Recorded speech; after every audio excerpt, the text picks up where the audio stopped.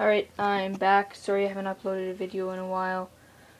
Just been busy with school, getting that started, and just been really busy with family stuff. So, just wanted to show you quickly.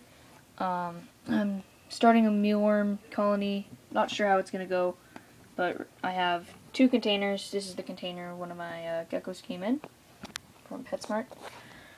So, in here I have my mealworms, and I have a apple. I usually replace that every 2 to 3 days, just so it stays wet. I have to replace this one today.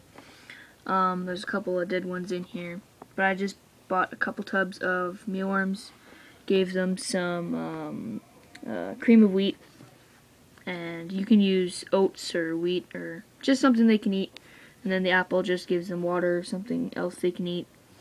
And a lot of these guys on top are actually they're not dead, but they're just, what they do to turn into beetles is they just pretty much sit there for like, I've been noticing about 3-4 days here, and then they turn into those pupas, and then those turn into beetles over there. Here, I'll turn it so you can see a better look.